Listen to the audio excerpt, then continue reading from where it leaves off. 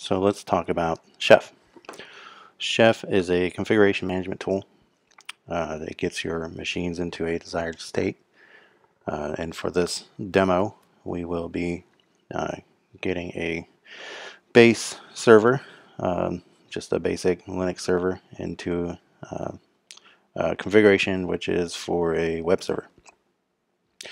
So for the demo, I'm using Chef Demo 7 as the server.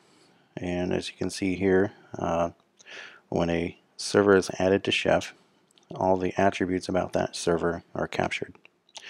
And you can see them here. You can see information about the Chef client running on the machine. The interval is at 60 seconds. So every 60 seconds, this machine is checking into this Chef server. And what it's doing is when it checks into the Chef server, asks the Chef server if there are any configurations that it would like to have applied to it. Chef Demo 7 here, if we look at the run list, all it has is the base Linux role. The base Linux role just installs some packages to get the Linux machine up and running, and which includes the Chef client.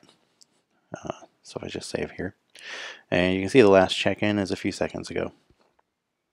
So Chef Demo 7 checked in recently and saw that nothing had changed. It already had the Linux role, and so it didn't really do anything. So the details of Chef Demo 7, as we covered before, the attributes, that includes everything about the machine, the file system, the CPU, how many CPUs we have, everything. So this information can also be leveraged in the future for the machines to create new cookbooks, new recipes to be applied to the machine. So if we go to the details, we see that it has an IP address here of 192.168.5.117.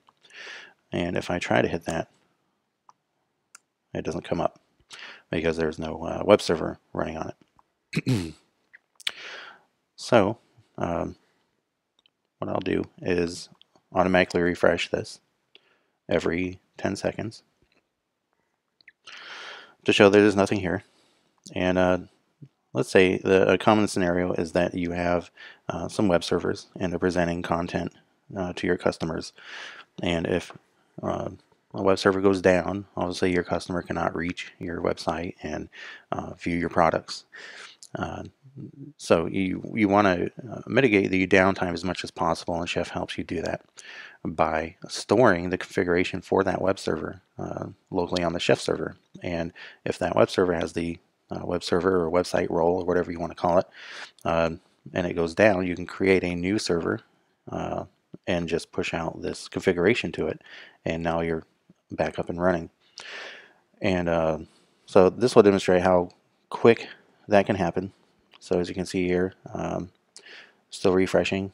We have about 3 more seconds, and we refresh, and still nothing's here. So this is, for instance, one of our new servers we just created because our website went down and we lost all of our stuff. So I'm going to come in here for Chef Demo 7. I'm going to edit the run list, and I'm going to put the web server role into the run list.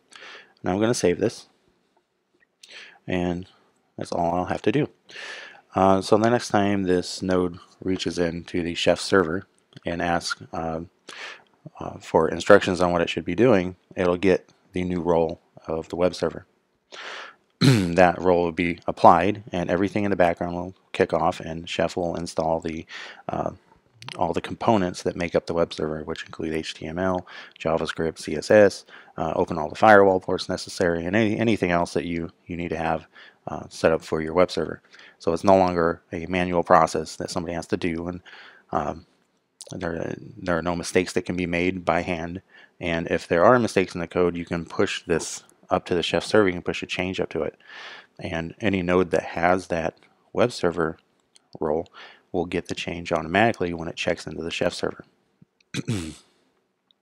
So this is still refreshing, and it is checking every minute. And if we caught it at the end of its last check-in, we might have to wait a minute for it to get the new instructions. So this is a very powerful tool, configuration management. not just for your web servers, but also your databases. If you need to set up a new database quickly, you can do that within minutes, and you'll see how quickly this runs. And we'll take a look at the background process after this, just to see what's going on behind the scenes. This is more of a higher level view of what's going on. So as you can see, still empty response. We're still refreshing every 10 seconds. And we refreshed. I'll stop my refresh from happening every 10 seconds now. And now you see the same IP address. Within a few minutes, our website's back up and running. Now, this is just an example website. And as you can see, everything works. It's fully functional. Customers can now reach your website. You hopefully weren't down for very long. You can even see that your plugins for Google are working.